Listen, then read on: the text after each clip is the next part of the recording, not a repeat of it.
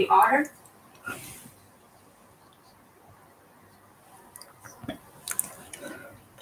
Hey, what's up, everyone? This is James, and this is English Reading 100 Days Challenge. And today is day 14. I think I already finished marketing 4.0 the last time, so yes, of course. So I'm gonna, do some reviews this time and emphasize some key points. Let me go to the... Morning, what can I get you? Yes, let me go to the notes page.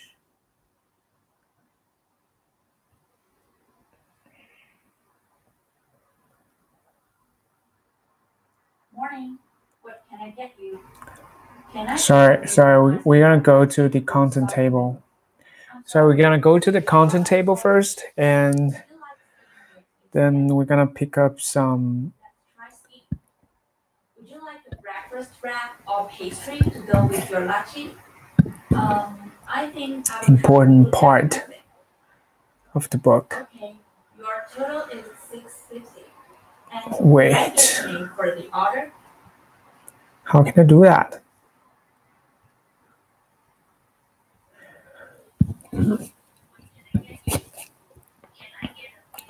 Table of content, cover series page, title page, copyright, fundamental trends shaping marketing.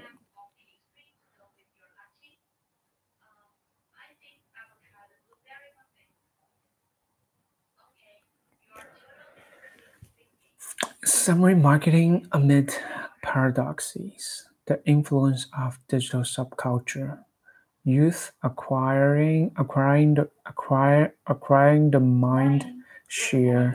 Women growing the market share. Netism. Youth, women, and netism.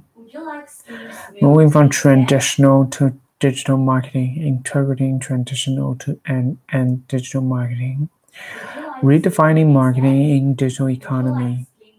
The new consumer paths, new framework for marketing in the digital economy. Understanding how people buy from 4A's to 5A's, diving from awareness to advocacy. The ozone. Marketing productivity metrics. Okay. We're gonna go to summarize of the part 1.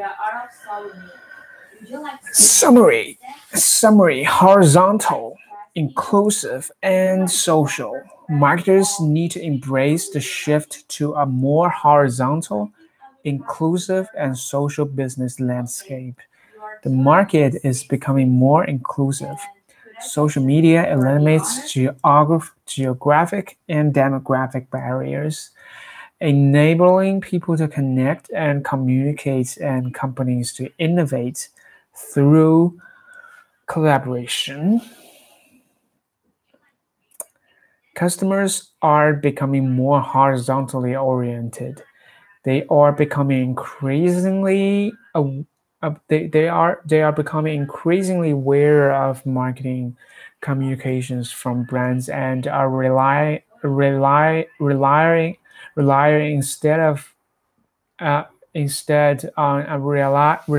instead on the F factor: friends, families, fans, and followers.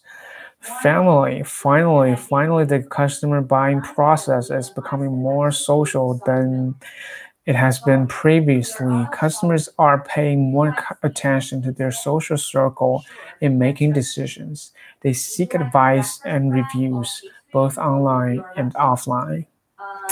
The paradoxes of marketing to connected customers. Online versus offline interaction. Informed versus distracted customer, and negative versus positive advocacy. We have always believed that the word marketing should be rewritten as market in. Writing, writing, writing it that way remind us that marketing is about dealing with ever-changing market and that to understand cutting-edge marketing, we should understand how the market has been evolving in recent years. The clues and trends are there for us to see a new breed of customers, the one that will be the majority in the near future, is emerging globally. Youth, urban middle class with strong mobility and connectivity, while the mature markets are dealing with an aging population. The emerging market is enjoying the demographic dividend of a younger, more productive population. They are not only young, they are also rapidly migrating to our urban areas and embracing a big city lifestyle. The majority of them are in the middle class or above and thus have a sizable income to spend. Moving up from lower socioeconomic status, they aspire to accomplish greater goals, experience finer things, and it emulates behaviors of people in high classes. These traits make them a compelling market for marketers to pursue. But what distinguishes this new type of customers from other markets we have seen before in their tendency to be mobile? Is their tendency to be mobile. They move around a lot, often commute, and live life as a faster pace. Everything should be instant and time efficient. When they are interested in things they see on television, they search they search for them on their mobile devices. When they are deciding whether to buy something in store, they research price and quality online.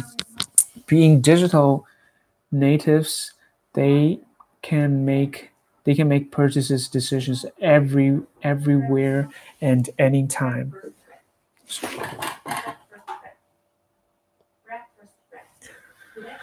Sorry. They move around a lot, often commute, and live life at a faster pace. Everything should be instant and time efficient. They are interested in things that they see on television. They search for them and their mobile devices. When they are deciding whether to buy something in store, they research prices and quality online. Being digital natives, they can make purchase decisions everywhere and anytime, involving a wide range of devices. Despite their internet savvy, they love to experience things physically. They value high touch engagement when interacting with brands. They are also very social. They communicate with the trust and trust one another. In fact, they trust a network of friends and family more than they trust corporations and brands. In short, they are highly connected. Breaking the myth of connectivity. Connectivity is arguably the most important game changer in the history of marketing. Granted, it can no longer be considered a new buzzword, but it has been changing many factors of marketing and is not showing signs of slowing down. Connectivity has made us question many mainstream theories and major assumptions that we have learned about customers, product, and brand management. Connectivity significantly reduces the cost of interaction among companies, employees, channel partners, customers, and other relevant parties. This in turn lowers the barriers to entering new markets, enables concurrent product development, concurrent product development, and shortens the time frame for brand building. There have been various cases of how connectivity quickly disrupted long-established industries with seemingly high entry barriers. Amazon has disrupted the brick and mortar bookstores and later the publishing industry. Likewise, Netflix has disrupted the brick-and-mortar video rental stores and also with the likes of Hulu has shaken up at the satellites and cable TV services. In a similar fashion, Spotify and Apple Music have changed the way music distribution works. Connectivity also changes the way we see the competition and customers. Today, collaborations with competitors and co-creation with customers are central. Competition is no longer a zero-sum game. Customers are no longer the passive receivers of companies' segmentation, targeting, and positioning moves. Connectivity accelerates market dynamics to the point where it is virtually impossible for a company to stand alone and rely on internal resources to win. A company must face the reality that to win it must collaborate with external parties and even involve customers' participation. The success for Procter and Gamble's Connect Plus development program exemplifies this instead of protecting the brand equity of uh, Febrids as its own competitive advantage. P&G licensed the trademark for new categories. Partners partners companies such as Case and Bissau launched Honeywell um, scented fans and order removing vacuum bag filters that carry the Febreze brand. Despite the obvious influence, connectivity is often underrated. It's often underrated as a mere application of technology that marketers need to deal with. Need to deal with. Seeing connectivity from technological point of view alone would often be misleading. In the context of strategy, many marketers view connectivity simply as an enabling platform and infrastructure that support the overall direction. A bigger picture view of connectivity allows marketers to avoid this trap. While it is true that connectivity has been driven by technology, namely screen technology and the internet, its importance is far more strategic. A survey by Google reveals that 90% of our interactions with media are now facilitated by screens, smartphones, tablets, laptop, and television screens. Screens are becoming so important in our lives that we spend more than 4 hours of our leisure time daily to use multiple screens sequentially and simultaneously. And behind these screen-based interactions, the internet has been backbone. Global internet traffic has grown by a factor of 30 from um, 20,000 to 2014, connecting 4 out of 10 people in the world. According to a Cisco forecast, we will see another tenfold jump of global internet traffic by 2019, powered by more than 11 billion connected mobile devices. With such a massive reach, connectivity transforms the way customers behave. When shopping in store, most customers would search for price comparison and product reviews. Google research shows that 8 out of 10 smartphone users in the United States do mobile research in store. Even when watching television advertising, more than half of the TV audience in Indonesia conducts mobile search. This is a trend affecting customers globally. Derivative, derivative, derivative, derivative, derivative, derivative, derivative. William, William, William. The derivative products of the internet also enable transparency.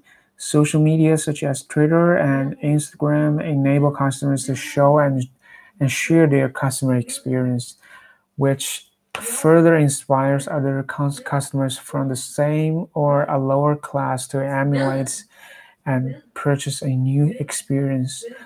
Communal rating sites such as TripAdvisor and Yelp empower customers to make informed choices based on the wisdom of the crowd. Thus, to fully embrace connectivity, we need to view it holistically. While mobile connectivity through mobile devices is important, it is the most basic level of connectivity in which the internet serves only as a communications infrastructure. The next level is experiential connectivity. The widths, the widths. We are no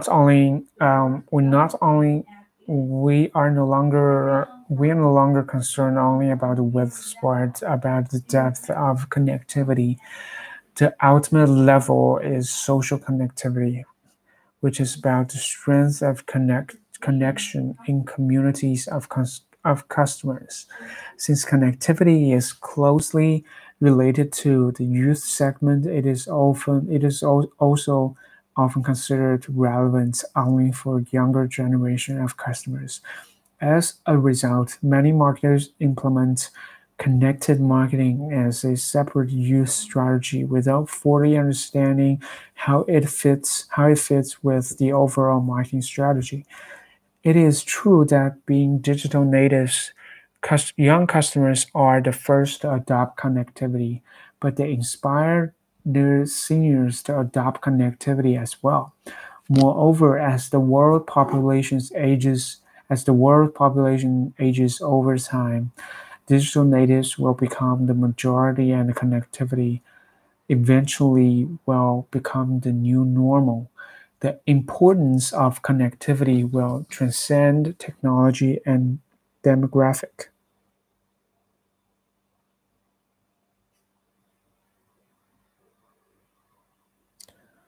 Oops. Well, transcend technology and demographic segment.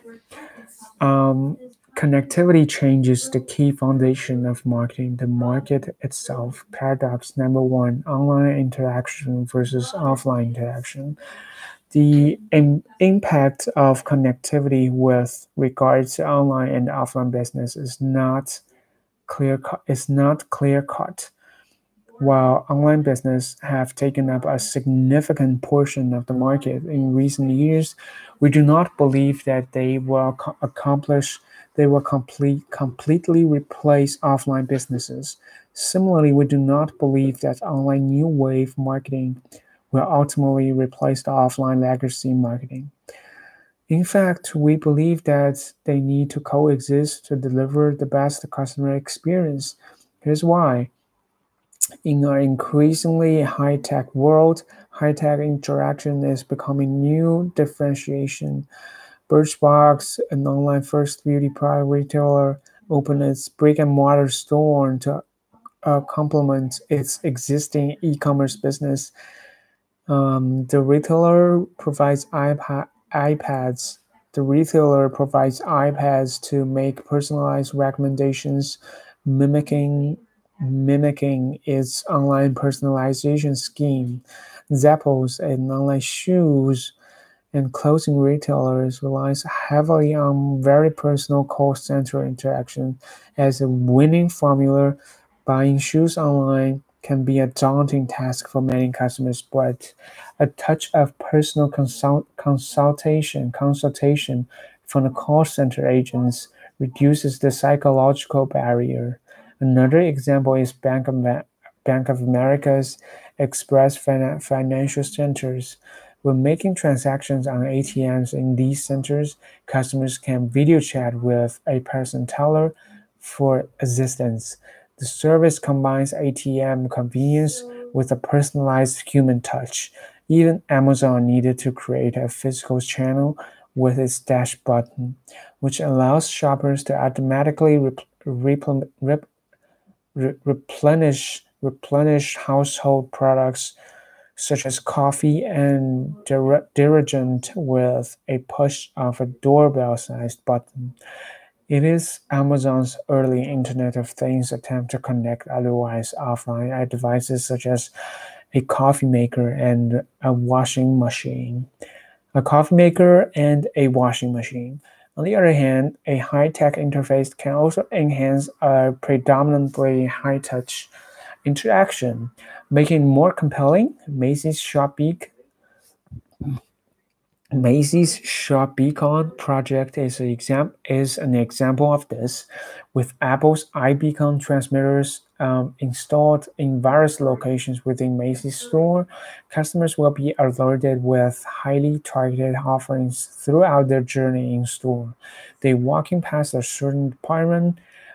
Customer might be reminded of their shopping list, receive discount notifications, and get gift recommendations through an iPhone app. As transaction data accumulate over time, the offerings will become more personalized to each shopper profile. Another example is John Lewis Sofa Studio, which allows customers to select a sofa model from 3D printed miniatures miniatures by placing a miniature alongside a selection of fabric in front of a computer screen. Customers can see what their sofa will look like on a screen. It gives a very playful customer experience when choosing sofa model and fabric. As it turned out, the online and offline world will eventually coexist and converge and converge.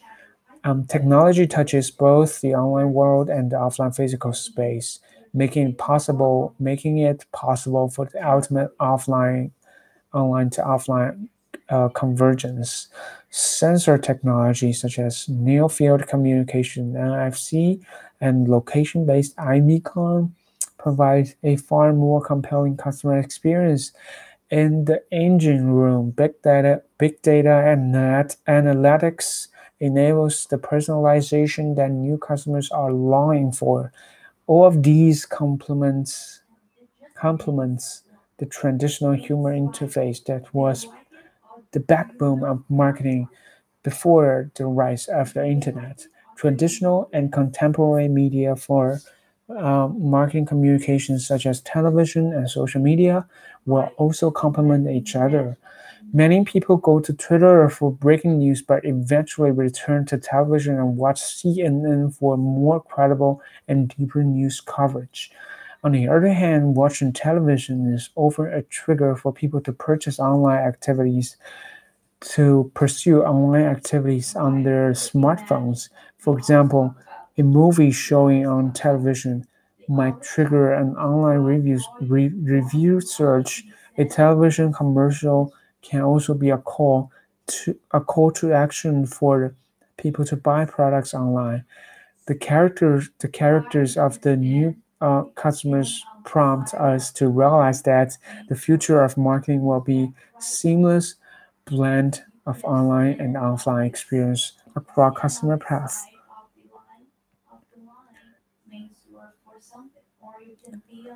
In the beginning, brand awareness and appeal will become will come from a mix of analytics powered marketing communications, past customer experiences, and recommendations from friends and family, both online and offline. Customers will then follow up through a series of further research, um, utilizing the reviews from other customers, again, online and offline. If customers decide to make a purchase, they will experience a personalized touch from both the machine and the human interface. Experienced customers will in turn become advocates for inexperienced customers. Experienced customers will in turn become advocates for inexperienced customers. Entire experiences are recorded. Entire experiences are recorded, which further improves the accuracy of the analytics engine. Experienced customers will in turn become advocates for inexperienced customers. Entire experiences are recorded, which further improves the accuracy of the analytics engine. In a highly connected world, a key challenge for brands and companies is to integrate online and offline elements into the total consumer experience. Good. On grand strategy. Marketing Insight from A to Z by Philip Kotler. That's it. Let's try this one. Communication and promotion.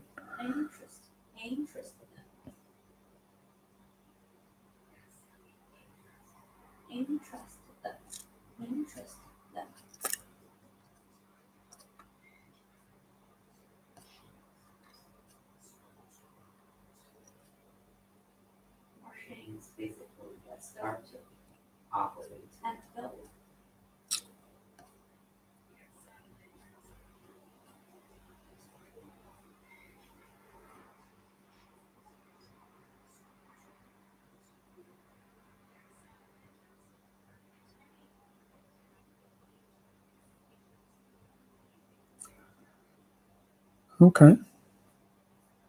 This is a new book, Marketing Insights from A to Z. Okay. This is the preface. My 40-year career in marketing has produced some knowledge and even a little wisdom. Reflecting on the state of the discipline, it occurred to me that it is time to revisit the basic concepts of marketing. First, I listed the 80 concepts in marketing critical today and spent time mulling over their meanings and implications for sound business practice. My primary aims ascertain was to ascertain the best principles and practices for effective and innovative marketing. I found this journey to be filled with many surprises, yielding new insights and perspectives. I didn't want to write another 800-page textbook on marketing, and I didn't want to repeat thoughts and passages that I've written in previous books. I want to present fresh and stimulating ideas and perspectives in a format that could be picked up, sampled, digested, and put down anytime. This short book is the result, and it was written with the following audiences in mind: managers who have just learned that they need to know something about marketing. You could be a financial vest. You could be a financial vice president, a- an executive director of a nonprofit organization, or an entrepreneur about to launch a new product. You may not even have time to read Marketing for Dummies with its 300 pages.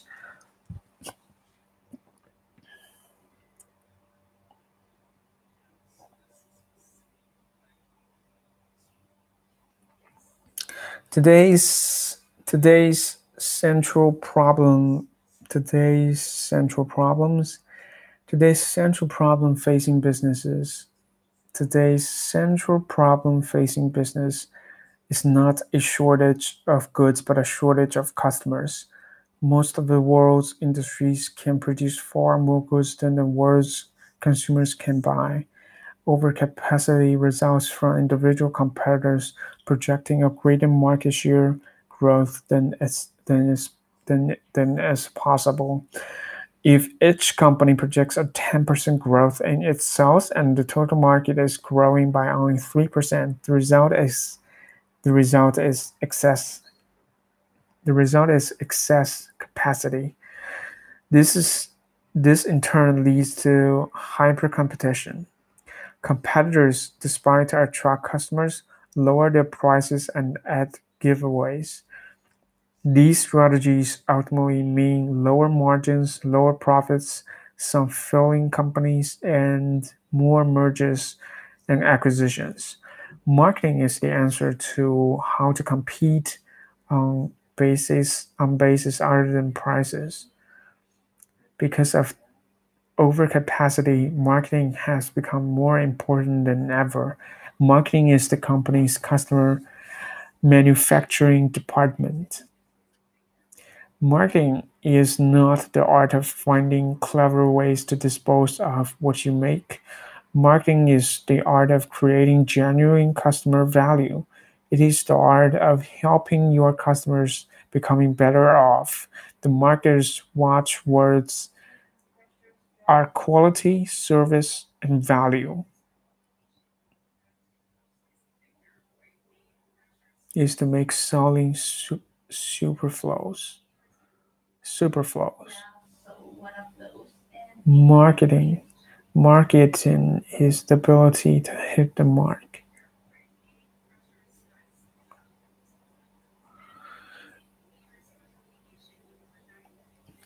Marketing, here is my definition of marketing. Marketing management is the art and science of choosing target markets and getting, keeping, and growing customers through creating, communicating, and delivering superior customer value. Or, if you like, a more detailed definition, marketing is the business function that identifies unfulfilled needs and wants, defines and measures their magnitudes and potential profitability, determines which target markets and organizations can best serve, decides on appropriate products, service, and programs to serve these chosen markets, and calls upon everyone in the organization to think and serve the customers. In short, marketing's job is to convert people's changing needs into profitable opportunities. Marketing's aim is to create value by offering superior solutions, saving buyers search and transaction time and effort, and delivering to the whole society a higher standard of living. Marketing practice today must go beyond a fixation on transactions and often leads to a sell. It leads to a sell today and a lost consumer leads to a sell today and a lost customer tomorrow. The marketing goal is to build a mutually profitable long-term relationship with its customers, not just sell a product. A business is worth more than the lifetime value of its customers. This calls for knowing your customers well enough to deliver relevant and timely offered services and messages that meet their individual needs. The function of marketing is typically organized as a department within a business. This is good and bad. Marketing is much too important to leave to the marketing department. In a truly great marketing organization, you can't tell who is in marketing department. Everyone in the organization has to make decisions based on the impact of the customers. The same thought was well stated by Professor Philippe Nietzsche.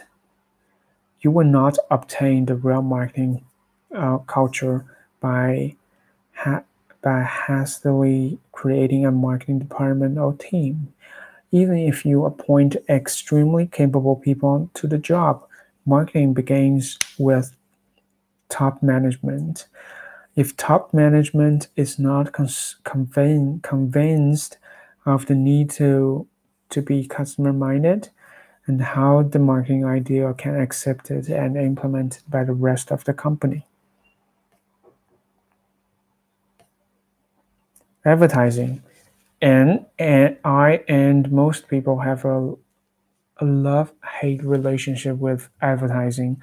Yes, I enjoy new Absolute vodka print ad. Where will they hide the famous bottle? And I enjoy the humor in British ads and the risque quality of the French ad. Even some advertising jingles and melodies stick in my and even though and some advertising jingles and melodies stick in my head, but I don't enjoy most ads. In fact, I actively ignore them. They interrupt my thoughts process. Do worse. They irritate me. The best ads not only are creative, they sell. The best ads not only are creative, they sells. They sell. The best ads the best ads not only creative, they sell. The best ad the best ads not only creative. The best ads not only creative. The best ads not only creative, they sell. The best ads not only creative, they sell. The best ads not only are creative. The best ads not only are creative, they sell. The best ads not only are creative, they sell. The best ads not only are creative, they sell. Creativity alone is not enough. Advertising must be more than an art form, but the art helps. William Burbage, former head of Deloitte Dam and Bernbach, observed the facts are not enough. Don't don't forget that Shakespeare used some pretty harsh, hack, hackneyed plots, yet his message came through with great execution. Even a great ad execution must be renewed or it will become outdated. Coca-Cola cannot continue forever with a catchy phrase like the real thing. Coke is it, or I'd like to teach the world to sing. Advertising wear out is a reality. Advertising leaders differ on how to create an effective ad campaign. Rosa Reeves of Ted Bates and Company advertising agency flavored linking the brand directly to the single benefit as well as spills relief. Leo Burnett preferred to create a character that experiences the products as to what it's to prefer the Green Giant and Felsbury Doughboy, the Marlboro Cowboy, and several other mythical personalities. The Doy, Dane, and Bernbach agency favored developing a narrative story with episodes centered on a problem and its outcome. Thus, a Federal Express ad shows a person worried about receiving something at the promised time, who is then reassured by using FedEx tracking system. The aim of advertising is not to state the facts about a product, but to sell a solution or a dream. Address your advertising to the customer's aspiration. That is what Ferrari, Tiffany, Gucci,